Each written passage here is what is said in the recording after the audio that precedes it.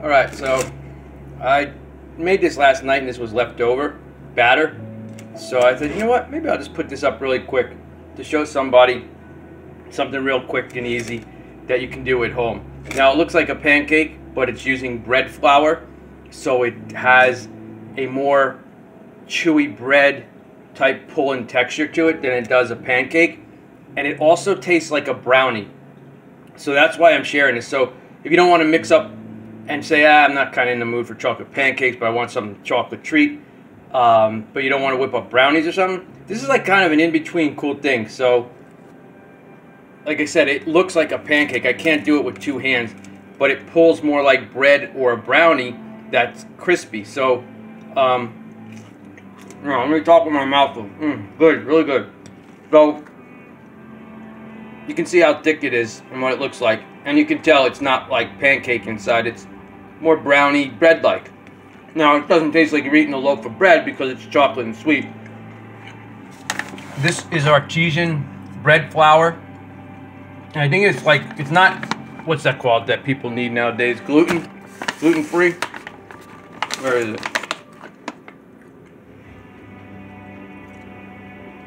It's not my camera, it's your eyes. You guys better go to the doctor and get your eyes fixed.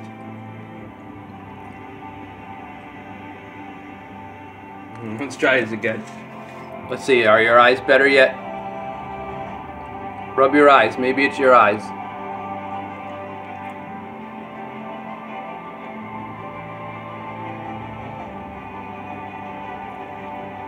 Yeah, I see it perfect. I don't know about you guys. Oh, there it is. Your eyes are okay. Alright, so that's what it's got in it. Alright, so it tastes like bread. It's somewhere along the lines here. It says non-GMO. So, I don't measure this. Hold on one second. Alright, so I don't measure it. Like, I think I might have put a cup of flour in because at first I was using it, the container, as a regular bread. And then I decided to make it like this. So I made like 3 of them this size. So all you do is throw your flour in. Again, if you use all-purpose flour, it's going to be like a pancake. If you use the bread flour, I guess it's because it's got malted barley or whatever, so it gives it that chewy breadness, you know? So what else was I going to say? So you just put that in, add just a little sprinkle of baking powder. What else did I put in it?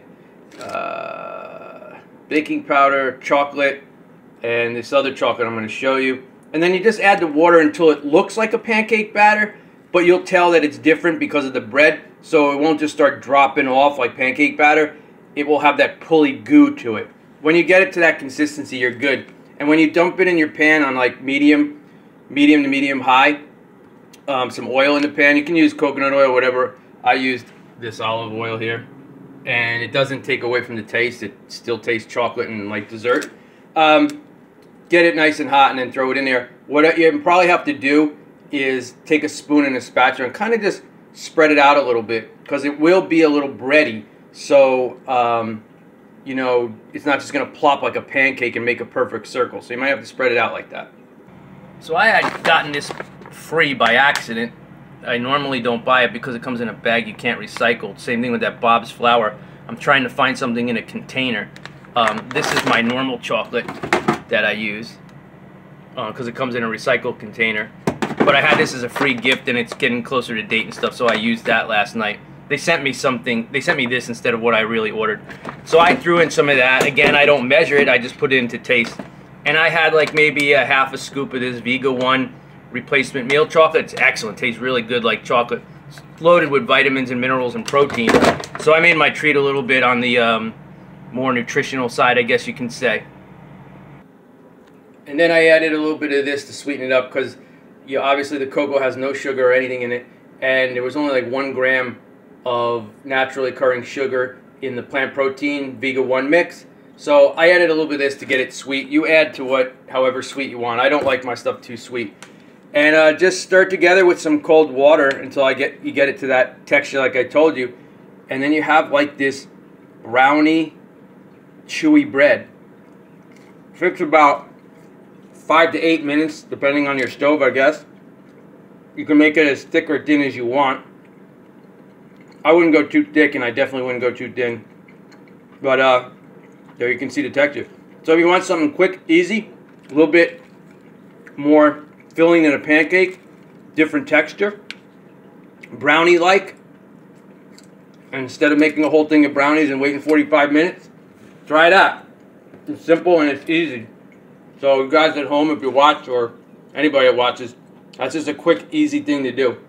And again, you can get a gluten-free bread mix if you want.